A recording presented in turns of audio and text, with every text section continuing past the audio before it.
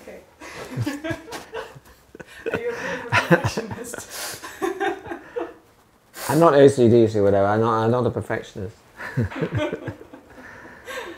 Yeah, I'm a perfectionist, which of course means that you know, there's always a danger that you never finish anything because it's not perfect.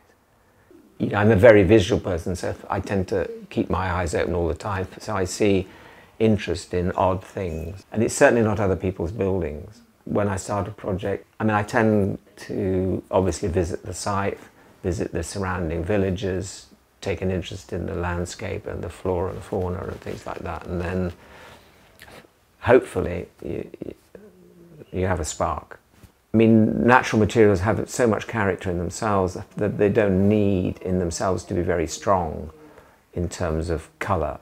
I'm sort of slightly wary of colour. I mean, I like the colour to be natural and things like paint to be a colour of white. I mean, ironically, you know, there are hundreds of shades of white. It's not just one white. But I always have a sort of eye or a sense of an opportunity, you know, to use something special, and to be able to use big pieces of ash in architecture, you know, would be quite stunning, and especially as it's helping, you know, the regeneration of forests. But I mean, what's good about Dinesen is that, you know, that there are more trees planted, there are more trees that grow than they actually cut down. So it's a sort of a, you know, on the balance, it's a positive. I think the attraction for me of ash is the scale. I mean, you can get ash in very wide planks. It's very, you can get it very long.